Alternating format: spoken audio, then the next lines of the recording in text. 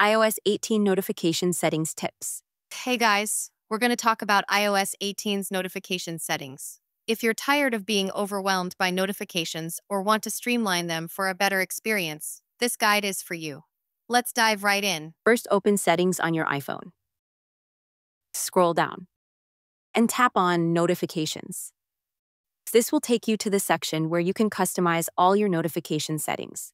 In the Notifications menu, you'll see a list of all apps that can send notifications. Tap on an app to customize its notification preferences.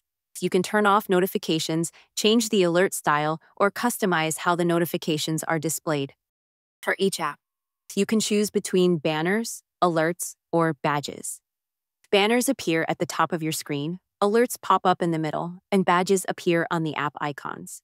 Select the style that works best for you based on how you prefer to be notified.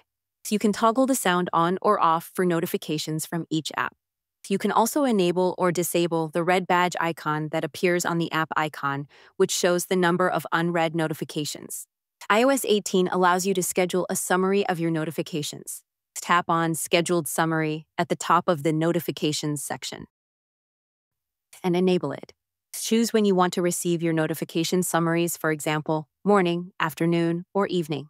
And that's a wrap on iOS 18 notification settings tips. With these tweaks, you can take control of your notifications and make your iPhone experience more organized. If you found this video helpful, don't forget to like, comment, and subscribe for more iOS tips. See you in the next one.